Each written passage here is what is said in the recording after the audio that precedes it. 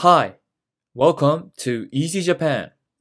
Today I'm going to talk about the national anthem of Japan. You might have heard of it in the Olympic Games during the World Cup. The national anthem of Japan is called Kimi ga yo. The origin of Kimi ga yo's lyric is said to be a waka, Japanese poem from Kokin Wakashu, an imperial anthology of waka which was reported to the emperor in 905. The person who composed this waka is unknown. Since then, the waka appears in many different anthologies. During the Edo period, the beginning of the waka Waga Kimi wa changed to the current form Kimi ga yo. After the end of the Edo period, when Japan was rapidly modernizing, they realized that there's something called national anthem in other countries like France and England.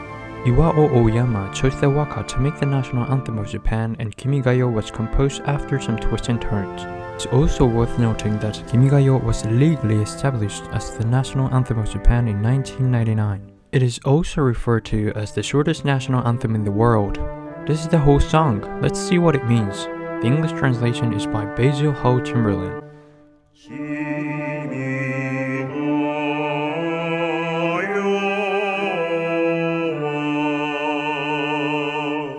Kimi indicates the Japanese emperor and yo here means reign, so Kimi ga yo means the reign of the emperor of Japan.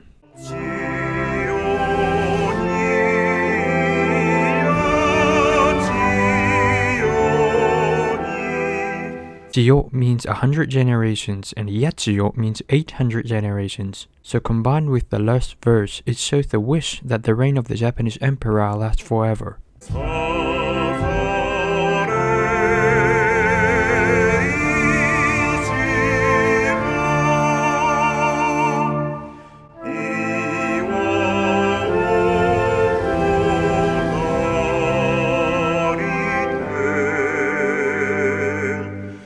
Saari means pebbles and Iwao means a huge rock or huge boulder. Narite means to become. It illustrates the long time it takes for many pebbles come together till it becomes a huge rock or a boulder.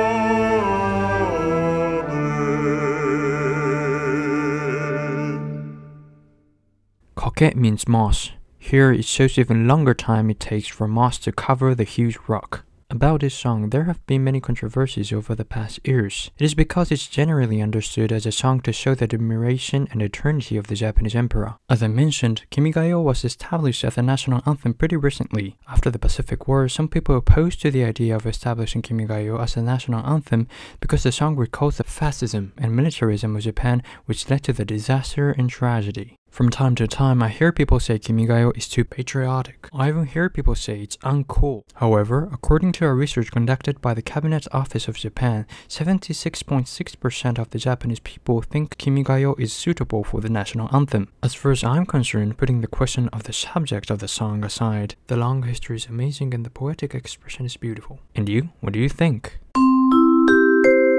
今日はここまで。